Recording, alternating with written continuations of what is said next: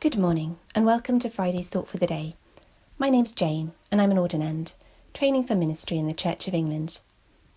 When I was a teacher, I worked with a wonderful Christian woman called Stella. She's now gone home to God, but I'm sure that hundreds of ex-pupils and many colleagues continue to remember her fondly. Stella had walked with Jesus for a long time and she had real wisdom.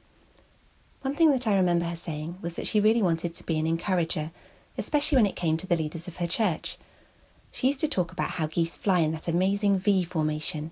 They work together, sharing a common goal and helping to reduce the drag as they fly vast distances. In fact, this strategy improves the overall efficiency of the flock by over 70%. And Stella told me that the geese actually honk to encourage the one at the front to keep going. In the same way, she said, we need to honk, metaphorically speaking, to encourage our leaders. I thought about Stella when I read today's Old Testament reading from Numbers chapter 20. There wasn't a lot of honking going on amongst the Israelites on this particular occasion. In fact, we're told that the whole Israelite community gathered together against Moses and Aaron, who had the difficult task of leading the people of God on their journey.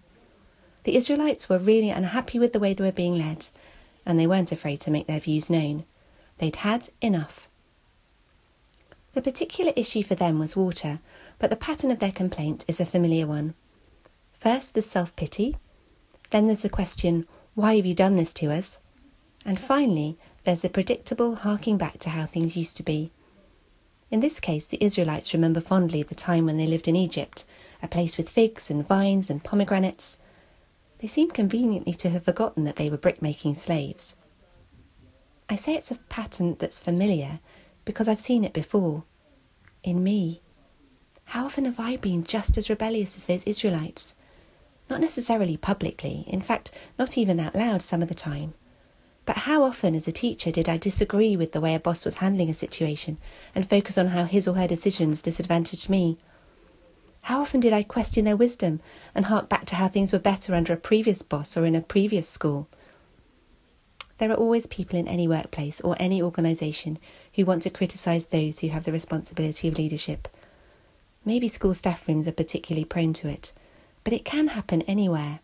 It can even happen in churches.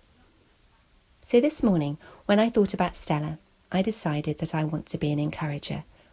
I want to be the goose that's honking her encouragement to the one at the front, whether that's a community leader or a church leader or anyone else who has the awesome responsibility of leadership.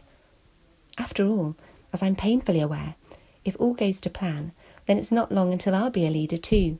And I know I'm going to need all the encouragement I can get. So would you like to join me in becoming an encourager this week?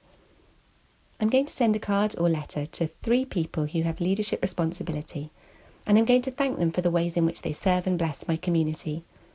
Perhaps you'd like to do the same. Wouldn't it be great if at this time when leading is so different and at times so challenging, our leaders received a flurry of encouragement? Well, take care.